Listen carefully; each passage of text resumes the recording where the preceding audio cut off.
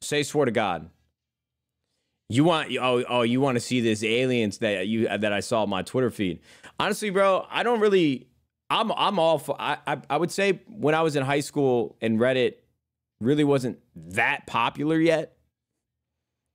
Like the early days of Reddit, I was all in on conspiracy theories. I still love a good conspiracy theory, but now that more people are on the internet, there's more information out there, I feel like somebody's always already able to give like a very thoughtful explanation for anything that I see.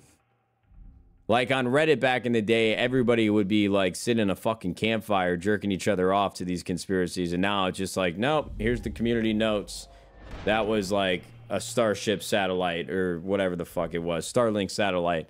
There's all types of answers now.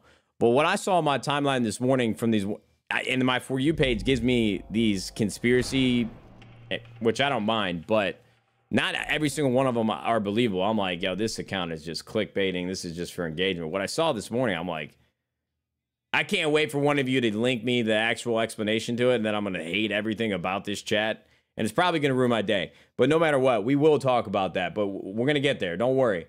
Jack Ellis, what's up, brother? Thanks for the prime, man. Dilly AK, I'm Juicebox, and YDNO V. Valid, to be honest. Thank you, brother. Joe Deceive, Supermax contract 1. Yo, listen. Although we're just making jokes, we got to stop this trend where one of our teams wins one match and we're all like, he needs a raise, bro. Get this man some more money. I'm like, yo, he's just doing what we fucking hoped he would do when we first decided to start paying this guy. Y'all are getting crazy out here. I'm like, hold up now. Wait, so we're paying this guy to lose, and as soon as he wins a match, we want to give him the Supermax? Nah. Can't be like that, brother. You're getting paid to play. You're getting paid to win. All right? If they win, that's just what we expected them to do. Only time you get like a raise is if you win us a world championship or a couple majors throughout the we ain't talking about that. And even then, all the guys that did that for us, Draza, Octane, Envoy, and Kenny, they would actually argue that we did not even give them raises because we didn't. We couldn't afford it. Oh my God, you see that shit? Yo, my fucking ears were burning for you, LaRue. I said it before you could even pipe up because I knew those 4 motherfuckers would have called me out because it's true. They actually took a, they did the opposite of a raise. They actually took a pay cut. No bullshit. I said, don't cry, LaRue. It all worked out. 6,000 sub train. You got plenty of cash. It all worked out. You're welcome. Damn, bro. I'm so glad I said that shit because I knew LaRue was just waiting on the other side of this conversation to fucking stick it to me, bro. And then you guys would have said, don't cry, Nate. LaRue got you. Yo, Slayshot, Golems, Tweedman, Theo Dog. What up, gentlemen? Thank you very much for the subs. All right, boys. So we got a busy week this week, all right? Let me run it down for you, gentlemen. I also think me tweeting out a schedule every week could be helpful too, but I've never been one to stick to the fucking confines of a schedule. Basically, I'm saying is I plan something that I don't follow through with it. That's what I mean when I say we're not going to stay on a schedule. McGowan, good morning. Good morning. Yo, McGowan, we need to take thumbnail photos, brother. All right, yo, Chad, I'm just going to have a work conversation with McGowan real quick because I was sitting on the pot this morning. I'm like, you know, McGowan's been doing a great job, but I kind of have this guy sitting on an island. Him and I need to be on the phone more often and talk about shit. What I've been doing is basically streaming like 8 to 10 hours a day, except for the last couple of days, clearly. But then after that, I'm going to spend time with Gracie and Haley, and I don't get much work done beyond that. But I need to be better about, I've got a full-time employee now with McGowan. I need to check in with this guy often, and we need to sit down and really break this fucking social media and YouTube channel down to a science. Yo, McGowan, I've got 2 shoots this week that are really, really important. I'm going to give you the rundown of both of those privately because I can't share that with the chat, but legitimately might be the biggest moment in my career. And I'm not exaggerating. So, yo, McGowan, we're going to have boots on the ground, brother. I need you to get over here. We'll talk about it. I'm either going to have you come early Wednesday morning, or I'm going to have you come Tuesday afternoon after the stream to get all the camera equipment ready. I want to get the Rode mics, the Bluetooth mics set up. I'm going to get you suited and booted with this cage and the FX3. And I need you shooting for me because we're going to get these vlogs and the day in the life's out for the YouTube channel. We also, write a list down, McGowan. On top of that, we need to take thumbnail photos, brother. I know you threw together that thumbnail for me yesterday. I hate these old thumbnail fucking stills we use. Like, we need to get new, updated thumbnail photos. I hate I don't know if the YouTube meta has changed. I hope it changes because I hate these fucking YouTube thumbnails, bro. I can't stand it. There's got to be a better way, bro. Chat, I don't care if the Discord does it, the neighborhood or the Cum Shot Discord does it. We got to find like a bread and butter, like thumbnail theme that's not the mouth open. Like, oh my God, my dick is so small. I can't believe it. You know, I just can't do it. I can't do it, but we'll find a way. Jake, the thing is, for me back in the day on YouTube, it was a simple game, really, very simple. You take an unopened cardboard box and you make that the thumbnail. Everybody wants to know what's inside the fucking box. That was a great time on YouTube where I didn't have to sit here and actually think about my title and thumbnail. It was just, hey, what's in the fucking box? Isn't that just clickbait? I mean, it really wasn't clickbait. I was definitely like gonna show people what was in the box. Those people don't know what clickbait is. Like, I've done a couple like cold-blooded clickbaits, like when I had the thumbnail where I was putting my hand over Haley's belly a long time back at the old content house and basically made it sound like she was pregnant. She wasn't pregnant at all. We got another dog. I would say that's 50% clickbait. I said, our family is growing by one or something. And then I put my hand on her. That was clickbait for sure. But the fucking cardboard boxes were not clickbait. Those were just unboxings. I actually did those. Lord Bacon, brother. It was so good to see you in my Twitter mentions yesterday, brother. Thank you so much for the 5 gifted. And thanks for cooking up this breakfast bacon for the boys in the chat. Jake Maverick, thank you very much for the prime, brother. How you fucking doing, man? Good to see you. Desert Eagle. I miss that COD 4 Desert Eagle all the time. And Glazed Human. When I think of Glazed Human, I just think of a nice Krispy Kreme donut. I can't believe they're about to put Krispy Kreme donuts in every single McDonald's next year. I feel like that's really dangerous. That's really, I mean, these Krispy Kremes, I'm not going to lie to you. They got the better of my wife in the third trimester cravings that women get during the pregnancy. We were ordering like Krispy Kreme donuts once a month. It was fucking awesome. I told my wife yesterday, first of all, you guys would be very proud. We were laying in bed 2 nights ago, and we had the giggles. We had a great night after the UFC fights and everything. And my wife, I'm not even kidding, in like a very high pitched, like Mickey Mouse, like feminine voice said, "I'll pass." I was like, brother, I almost pissed my pants laughing. I'm like, honey, I know why I married you. It's the cutest thing I've ever heard. But fuck, I lost my flow. Yeah, McGowan. Okay, so we got the thumbnails.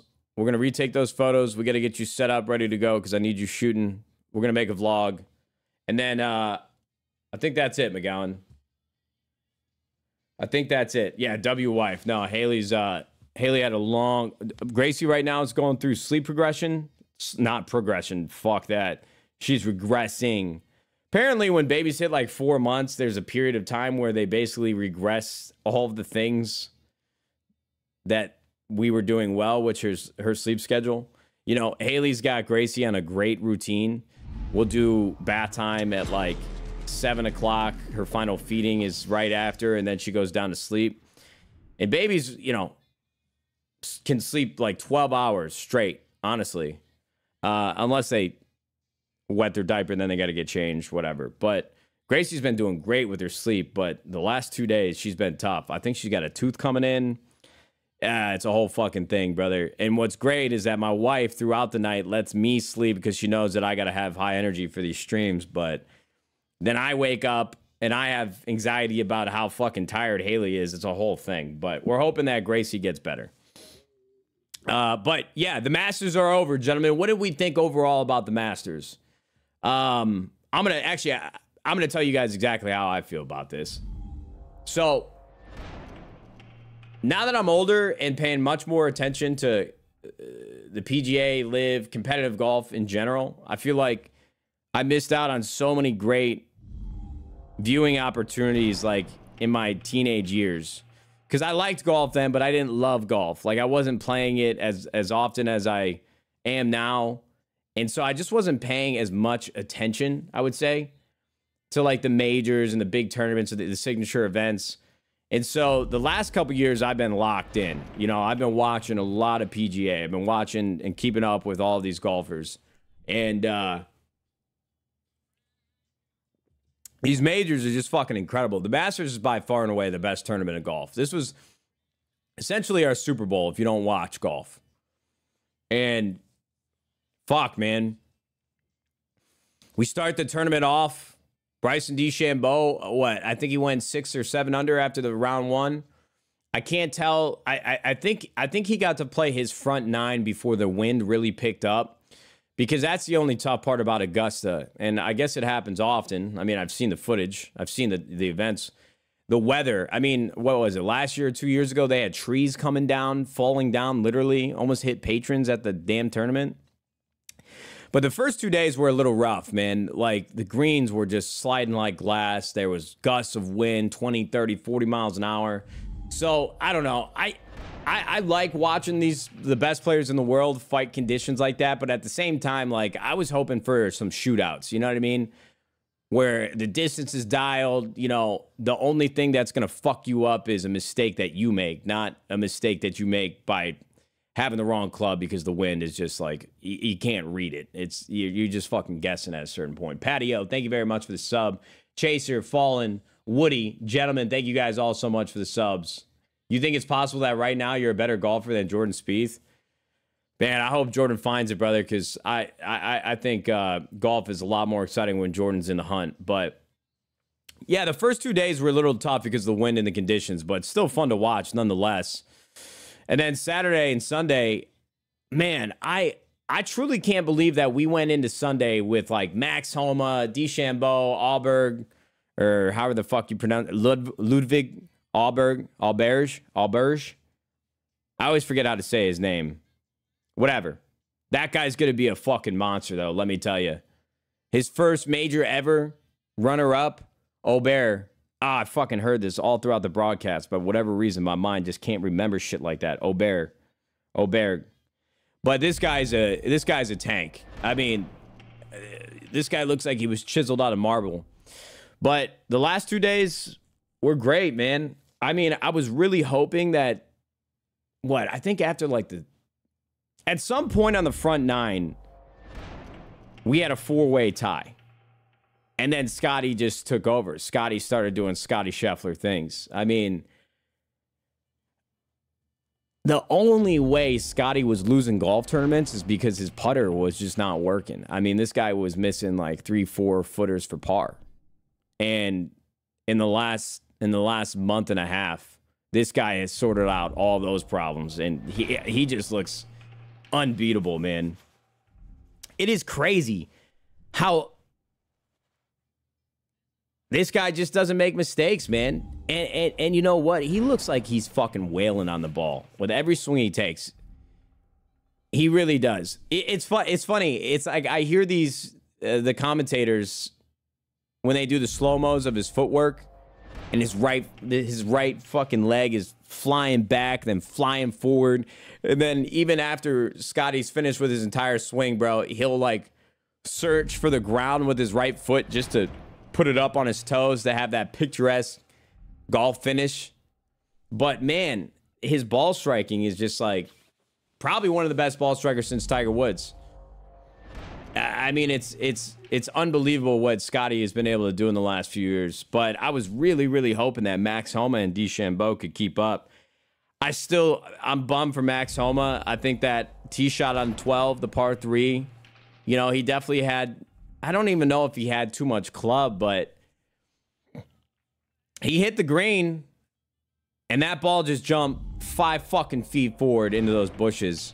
And you've seen players hit it up into that mulch and it'll roll down, but it got trapped in that bush. And tried to get the wedge up and stayed on the fringe and walked out of there with a double bogey. I mean, the only hope there is he comes out of there with a bogey or a par if he could have chipped in, but that's a really tough shot. I feel like that the tournament was kind of wrapped up right there. I was hoping that we'd get some magic on 13 and what is it? The par fives are, was it 11 and 14 are the par fives? 15, 13 and 15. I have those backwards. I love that dogleg left where these motherfuckers are just like slinging, drawing in irons. They got like 230, 240 yards, 220, depending on how far they hit the drive, 190. I think I saw Bryson hit a 7-iron from the mulch. She was like 190 out. I mean, that hole is so much fun. That's why the back nine at Augusta is just unbelievable, because there's so many opportunities for these guys to fuck up, but there's so many opportunities for them to capitalize on what's happening. You know what I mean? Those two par fives, you really have some chances if you can put the ball in the right positions. You know, we saw, what was it, back in 2019, Molinari going to the drink, and Brooks Koepka, I think it was, on number 12. Tony Finau did the same thing. I mean, I was just hoping for a little bit more drama, I would say. We didn't get it. I was still happy that Scottie Scheffler won, but man, it would have been awesome to see like Morikawa, DeChambeau, Auberge. Fuck. Is it Oberg? Aubert? I can't remember. Give me the full pronunciation. Is the G a J or a G? Oberg. Can I just say Oberg? That's it. Oberg. Ludwig Oberg. Is that it? Am I good there? Oberg. I gotta learn it. Oberg. Just had my best golf lesson today. There you go, Dad. My dad actually, he never had time to play consistent golf when I was growing up because he was working 24/7. But now that he's retired and living in Florida, he's been taking lessons. He seems pretty hyped up and excited about his swing. He started logging scores. Like, he's a projected, like, 16 handicap right now. Pretty damn good. But, you know, my dad's got a lot of things working against him. And there's a lot of jokes I could make there. But physically, I mean, he's, like, tore his rotator cuff, had to get surgery. The guy's got no cartilage left in his knees. I mean, Dad, the fact that you're, you know, in the 90s right now, I bet you get down in the 80s with these lessons you're taking, with the way that your body is just beat up from all the hard work you put in. It's pretty impressive. And I'm only being nice to you right now because I don't know why I'm being nice to you, but I actually am happy for you. Yo, McBain, what up, baby? Thanks for the tier 1, brother. Grant Smith, thanks for the tier 1. Risky, Paddle Ice, Tigra, good to see you, brother. Chubb and Love, Mr. Trev Z, Saucy Panther, Thug Muffin, Tommy Dubs, Tadpole, great to see you, brother. Shot a 93 yesterday for the 3rd time in a row. Say a prayer for my mental. I love that, brother. I love that. No, 93 is not bad. We'll take it. It's kind of where I'm at right now, too. But I got some more stuff to talk about with golf, so settle in, gentlemen. I got lots of yapping to do. And I don't want to hear anybody complain about yapping. I don't want to hear anybody complain about, yo, Scump just got on, get in the Discord. I got to get a good yapping session in here. Want a 48 subtrain. Life is good right now. Freeze Pops, Patio, Chaser, once again, thank you. Stop golf and talk about 300. What's 300? All right, gentlemen, so I went out. We had this conversation. These guys changed up my grip. Club feels a little bit more. My fingers on my left hand gave me more opportunity to turn these wrists over. Oh, UFC 300. Holy shit, yeah. Well, look, brother, I'm definitely not going to be your guy to talk about the UFC. I'm a novice. I watch the big fights, the big cards. That's about it. I really do not know much about mixed martial arts, man. I mean, I've been watching the UFC forever, but again, I really only watch, like, the show stopping cards. But I think I had an out-of-body experience when I watched Max Holloway. I've never seen anything like it in my life. I mean, this guy literally, the fight was over, bro. He won. And he just decides to square up with this guy who just wouldn't get knocked the fuck out. I mean, he broke his nose. I'm pretty sure that guy walked out of there with a detached retina. You know, Max, I don't think he meant to put his fingers in his eye sockets, but it happened on accident. I just, my jaw was on the floor. I'm a pussy, bro. If I knew that I was winning on the cards with the judges, there is no way that I've now basically killed this man, and he's still walking, still sending haymakers my way. And he says in the last 10 seconds, fuck it, brother. Let's have it out. I'll give you a shot. I'll give you a chance. I said, don't cry. You're going to have an opportunity. These guys start slugging it out. And then he knocks him out. And the way this guy's body drops, I mean, this has to be like the fight of the century. I've never seen anything like it. And I know Max has done that before in his fights, but for the situation, UFC 300, the fight is over, bro. It's tied up with a bow on it. I can't believe it, man. I mean, that was... I don't know if we'll ever see something as crazy as what we saw in that fight. I'm mind blown. I really am. So that was an unbelievable card. The only thing that I will say for the last fight of the night, my wife, she was exhausted from Gracie all day. She's like, honey, can we watch this in bed? I'm like, damn it.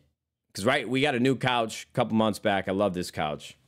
And we brought instead of sleeping in the master bedroom, we wanted to sleep in the bedroom that was next to Gracie's, just because she'd been fussy with her sleep regression and her teeth coming in.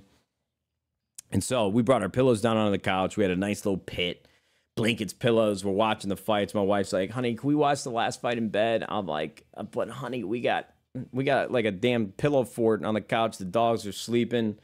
I mean, it was just a beautiful sight, full-blown comfort.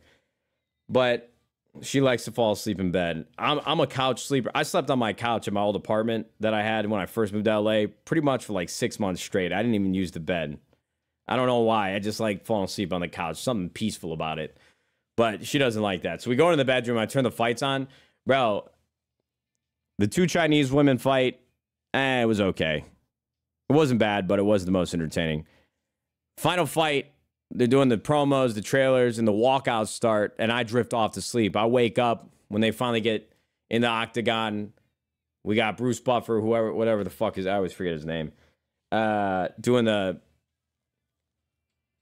announcements, you know what I mean? And then, bro, I'm like, all right, I fell asleep, I woke up. I'm ready to go. I'm like, you can't fall asleep again. You can't fall asleep again. No bullshit. I wake up 30 minutes later. It was truly like I blinked. I wake up to my wife saying, oh my God. I'm like, what do you mean? She's like, wait, have you been sleeping this whole time? I'm like, aren't you supposed to be asleep? You were asleep. You fell asleep before me. The fight was over. They were putting the belt back on this guy. I literally, it was truly like I lost 30 minutes of I thought I just blinked and I woke up. I forgot. I didn't get to see the entire fight. I was so fucking annoyed. I'm like, dude. Oh, all good. But yeah, I mean, UFC 300 was an unbelievable card. Noodlehead, thank you so much for the prime. Appreciate you, brother. X Hertz, Thin Air. Appreciate you guys. All right, but boys, real quick, we got to get back to golf. I'm sorry. We're going back to golf discussion because a lot has happened that has coincided with the Masters weekend. I played golf Saturday morning. Okay, gentlemen. We went out to a course called Oak Quarry. It's in Riverside. It's a beautiful course. It's a drive. It's a hike, man. It's usually like 50 minutes, no traffic in the morning when we get on the road at 6 a.m. It's like an hour, 20 minutes back, bro. It's the only thing that I hate about living in LA. If you don't belong to a private club, which is really expensive, really hard to do out here, like to play golf, no matter what, it's like a 40-minute to an hour-long drive. Regardless of that, I don't mind. The drive, we carpool, the boys catch up, we talk about life, crack jokes. It's awesome. Sometimes I look forward to the drive just as much as I look forward to golf. On the way back, though, when you don't have a good round, it's kind of tough to stomach. And let me say this, a lot happened on Saturday. So we get my grip changed. I took a lesson last week, first one that I've had since the back injury. First lesson in 6 months. Spent the entire time working on the grip. The grip gave me a lot of optimism. It really brought my club head speed up, the ball speed. I was clipping this damn thing. I was really pinching it, getting that compression. So I was feeling great about Saturday. I was telling my wife in bed the night before. I FaceTimed my buddy who I was golfing with on Saturday night before. I'm like, yo, guys, this might actually be it. I finally found the fucking answer to all my problems. And let me say this. First 3 holes, it certainly was, bro. You know how, like, I'm not sure if you guys have ever worked on distance because, like, that's something that I've always been chasing. And it's always nice when you play a course that you've played a lot and where your ball ends up after the first tee shot after a drive. I'm like, yo, I'm 20, 30 yards further than I've ever been on this hole. It was fucking incredible, boys. I mean, the first 3 holes were magic. I was like, I had a 60-yard shot on the first hole for my approach. I take out my 60 degree.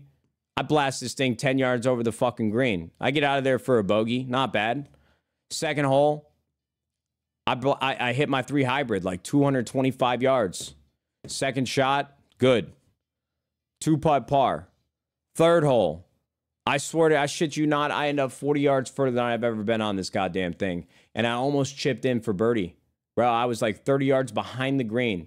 It was only 270 to get to carry the bunkers to get onto the green. I put it 30 yards past. I rolled out. I definitely didn't carry it 290 or 300 or whatever I'm saying.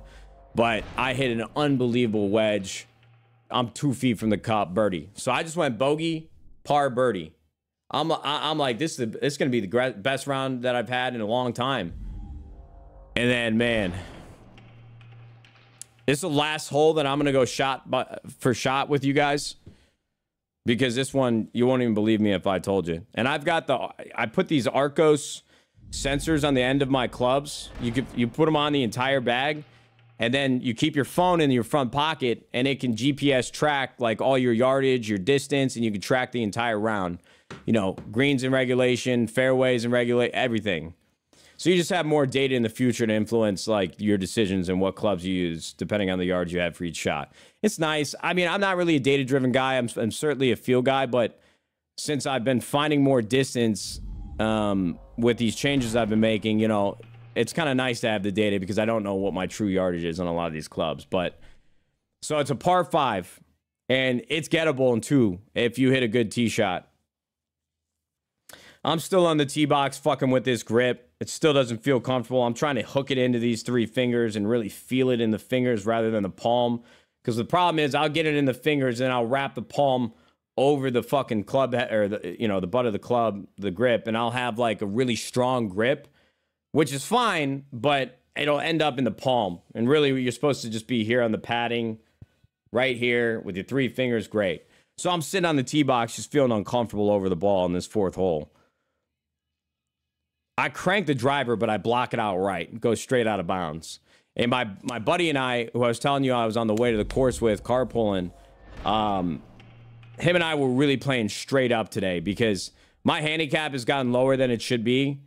Especially now that I've gone through some swing changes, my game has definitely regressed. I'm like, bro, I got to get my handicap back up because I'm going to play in these like rec tournaments, and having a low handicap when you're not playing to that handicap is just fucking terrible, bro. I'm like, I should be getting like 13, 14. I don't feel like a single digit handicap right now. So I'm logging every single shot, bro. If I go out of bounds and my fucking point of entry, I'm not taking a lateral drop, bro. I'm just going to fucking re-tee because this shit was straight out of bounds. So I re-tee, get my grip right, hit a great drive. Nice little draw down the fucking... I hit this thing 280. Probably carried like 255, rolled out. It was great. Second shot in, I got 220. A little downhill. I take out my 4-iron. I damn near shanked this fucking ball. I was on a downhill lie. I think I just did a lot of things wrong. I shanked this thing right. I'm on the par 3 of the next hole in the rough, but I found the ball. I got a shot in at the green. It's 130 yards. I'm like, fuck, bro. I don't know if I'm going to get the distance that I want. So I take out my 9-iron, hit like a half knockdown shot. This thing, I get a flyer out of the rough. I end up in these pot bunkers behind the green. I mean, I'm just like, holy fuck, bro. I'm about to get a quad here. There's just no way. I'm already, what? So I'm hitting 3 out of the fairway, shanked the 4-iron. That's 4. I'm in this bunker, and I can't even see the pin from down there for par. I'm like, this is fucked. This whole round is fucked. I take out my 60 degree, no bullshit. I think I hit the best bunker shot of my life. This thing just barely gets over this lip of the bunker, and everybody on the green who's like waiting to putt, they're just losing their minds like, go in, go in, go in. Fucking drop it. Couldn't believe it, bro. And I actually think I ended up being a bogey. So wait, hit 3 off the tee for the drop. My 9-iron was the 5th shot. So I get a bogey. I'm bummed because I didn't even get to see the ball go in the hole. That was the last hole I was going to break down for you shot for shot, just because I don't really hole out from the bunkers too often, which is really nice. After that, boys, I'm not going to lie to you, game was all over the place. When I was making good, when I was hitting the center of the face, my distance was there. But man, with this new grip, bro, I chunked a lot of wedges. I just made a lot of unforced errors. But I was trying not to be disappointed because I ended up shooting a 92. But that's because the back nine, bro. I had like 4 or 5 double bogeys, bro, just losing balls out of bounds. So listen, my game has certainly gotten worse than it was before the injury, but I'm optimistic that I'm going to find it. I'll tell you what, yesterday morning was actually super peaceful because I sat on the couch. First of all, the CBS broadcast, as soon as it started up for me at 11 a.m. local time, I was just fucking annoyed, brother. Because I'm using the Masters app on my Apple TV, which is fine. But when you're on the web or you're on your phone, you could do feature groups plus, and you can basically like make your own group. But when it finally came time for the last 3 groups to tee off, bro, I could not go anywhere on any of these apps unless I got my laptop out to find all the players and shots that I wanted to see. I'm like, yo, how the fuck... And my blood's kind of like, I'm actually like pissed off at CBS. How the fuck are you not going to show me Max Homa, who's in the second to last group? How are you not going to show me his tee shot on number 1 or number 2? Like, I don't want to see you, Jim Nance. I fucking love you, brother. But I don't want to see you guys sitting in this fucking room talking with music playing in the background, bro. Show me every single fucking shot from the last 3 groups on the main broadcast. I don't understand. Why? So I'm going back and forth between fucking Peacock, goddamn YouTube TV, the Masters app. I'm like, yo, can you guys just show me what I want to see? But the only positive about not seeing all the things that I was looking for is I actually bought 2 books.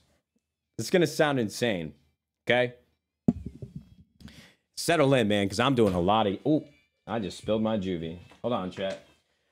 Settle in, because I'm doing a lot of golf yapping. You can read? I can read. Not well, but... No, I'm actually a pretty good reader, all jokes aside. But hold on.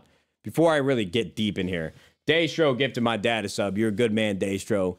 Geo Snags, Fireman FPS, Loco, Visually, Just the Timp, LOL Borg, Straight Cooked, Hawkeye.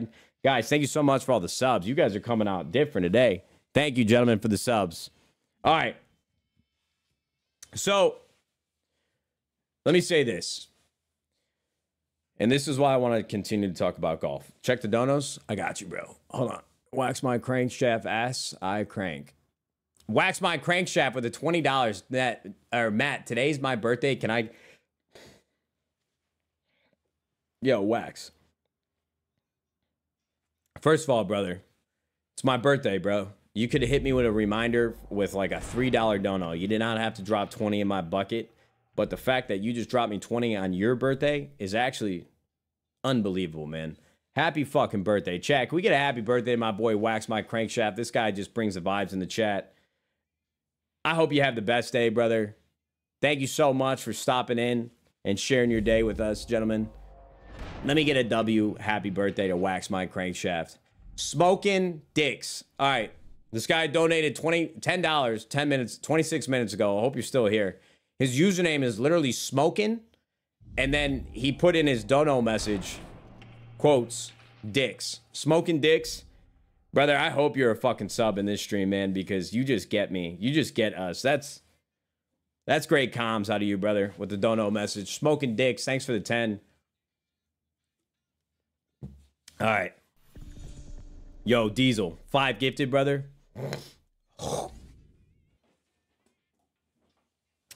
That Diesel dick is stroking this chat right now. 5 gifted. Thank you so much. Okay.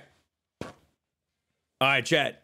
You're not even going to believe how much I can yap about golf, so settle in. If you don't want to be here for golf talk, you should leave now. I'm just letting you know.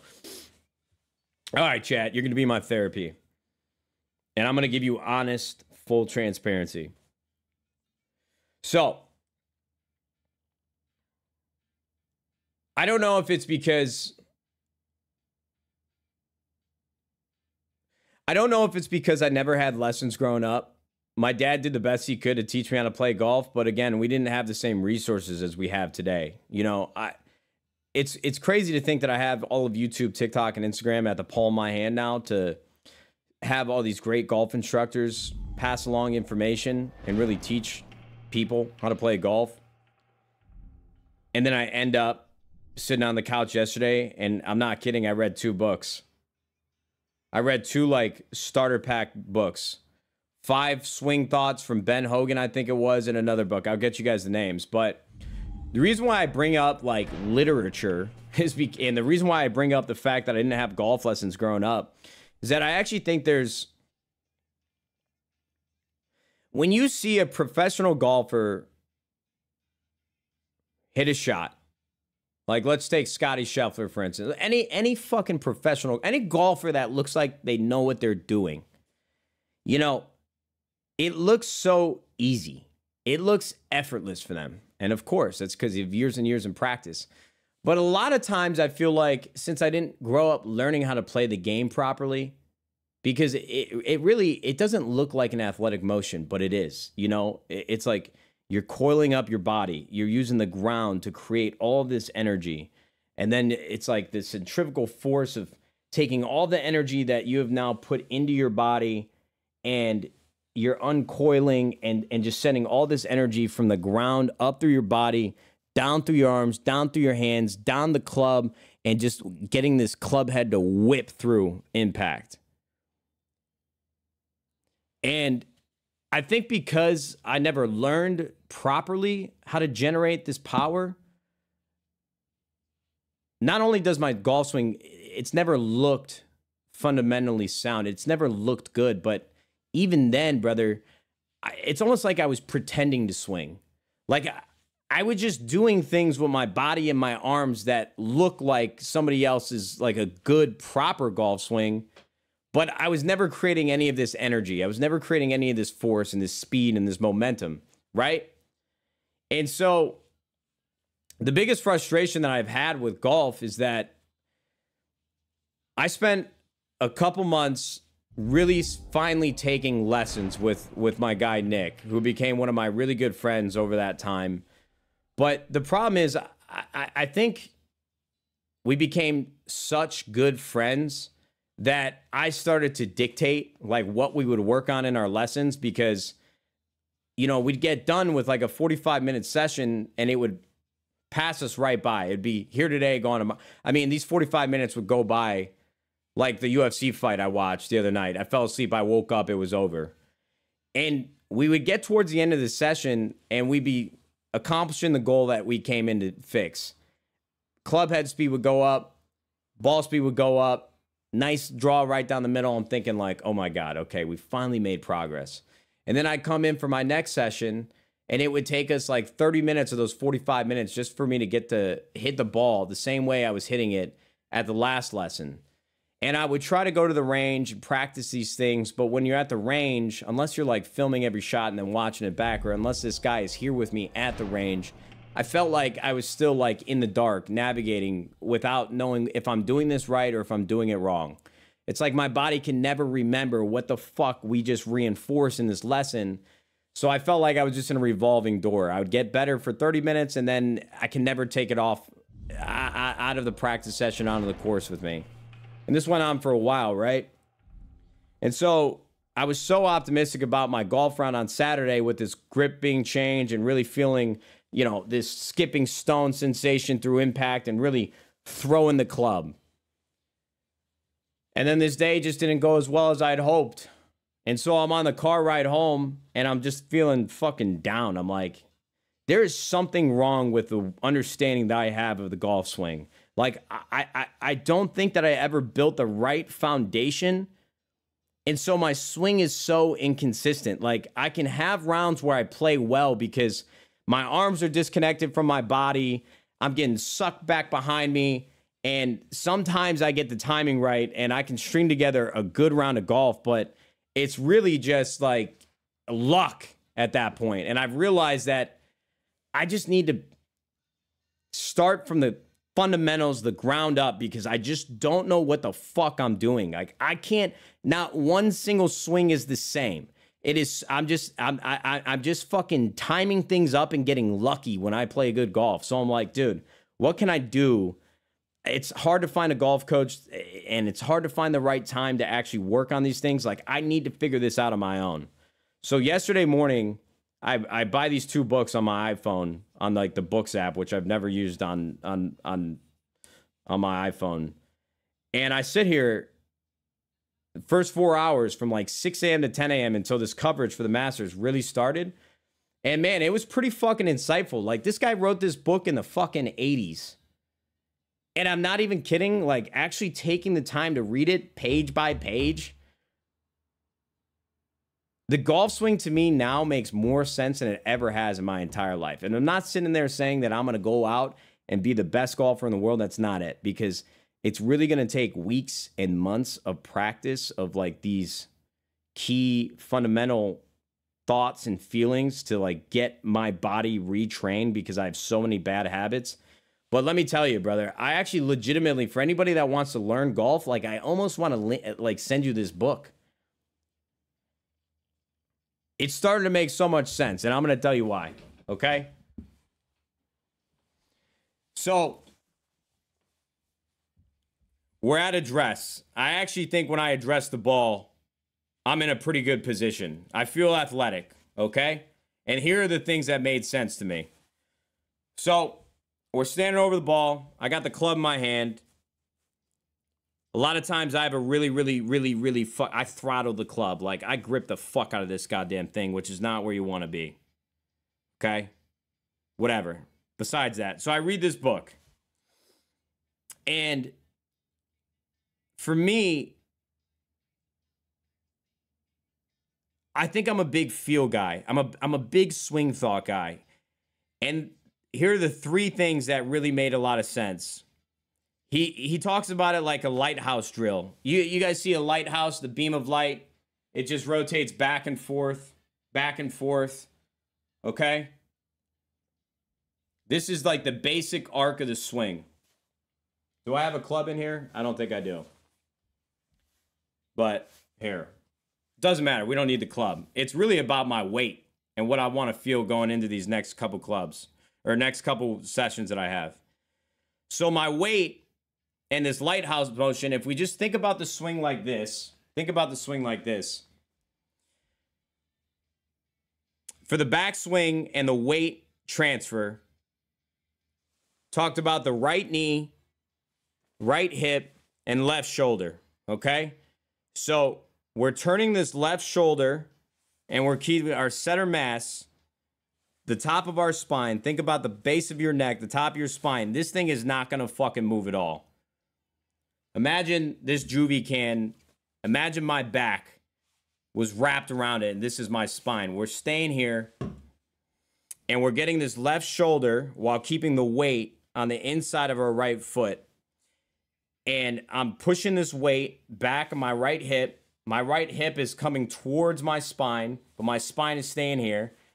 I know this sounds like a lot of swing thoughts, but I'm just trying to explain it to you. The only thing that I'm feeling here this entire time is my right knee and my left shoulder and the weight staying on the inside of my foot.